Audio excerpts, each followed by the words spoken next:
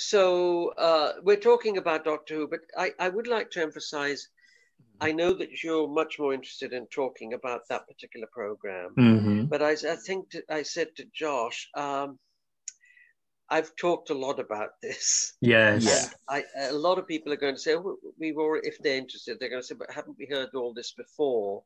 And I've been asked to go to conventions to talk about it, partly because I was the original director. Otherwise, as you will appreciate, not many directors, unless they're Steven Spielberg or Martin Scorsese, are known for their work. I know that's feature films and mine is television, but I still maintain that this is an important part of our culture, and I'm a part of it. I've been to conventions where people have thanked me for having created the show which they now admired. And I'm flattered by that sort of observation. But it's only a part of my heritage. It jump-started my career, and for that I'm grateful. Without that, I don't think I would have seen my future as it is now, happened to be. But I would like to emphasize again the unusual aspects of my participation, because in retrospect, I actually am not happy about some of the way I was treated. I've never discussed that before. Right. Nowadays, we're talking about all sorts of aspects of people in society. And television is very aware of casting as much as possible with diversity. Diversity is now a big word. Of course. It's almost like it's almost compulsory. You have to understand that my situation was not the same at all. And diversity wasn't even a word.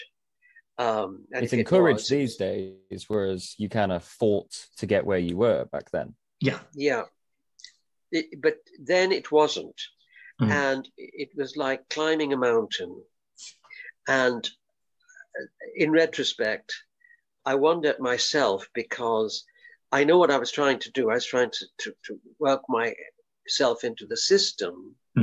But when you're in such a minority, which I was, you've got to put extra effort. You've got to go more than 100%. You've got to go 500%, because any slip you make is regarded as a fall. It's not a stumble. Coming onto the set, being looked at by a lot of guys, wondering who the heck is this kid? And then on top of that, the ethnicity is a part of it. They're kind of waiting for you to fail. It's not an easy thing to talk about. Of course. Because in the end, one is being a little brown Englishman. You know, one is not being oneself. Because I'm trying to hold my own against latent prejudices. And believe me, there were such things. Quiet, unspoken, questioning, who is this guy and is he capable? That was behind me in my head. And this was, of course, the context of the 60s, wasn't it? So we can only imagine what the climate was like in Britain in the 1960s, you know. Today, it's a given. People don't even discuss it unless they're yobbos fighting and beating people up after a football match. You know what I'm saying? That's the worst element of society today. But then it was a given. The atmosphere in England was fraught with prejudice. We just had Enoch Powell talking about rivers of blood because of immigration. And I'll share with you, this was done as a joke. It wasn't done as an insult. A member of my crew who was responsible for my instructions, he was on the floor, I was in the control room. I was hesitating and taking a long time to make certain decisions. And we had a jokey relationship, so I can preface that by telling you the story. But because I was taking too much time, and time is money, and I needed to move on, and I wasn't sure what I wanted to do, and I was dithering. And he said, Waris, for God's sake, get your ass off this, because otherwise we're going to send you back on the next boat. Oh. I shouldn't laugh. I mean, it's the goal. Now that was a joke. That was a friendly joke. That was a friend saying a joke. A friend telling me different context. In joking terms. I mean, we'd buy each other a drink afterwards. But can you understand what the psychology of that remark was? Of course. You're still today. His Indian friend in your head. Yes, exactly. His Indian friend, which is a different category to his friend.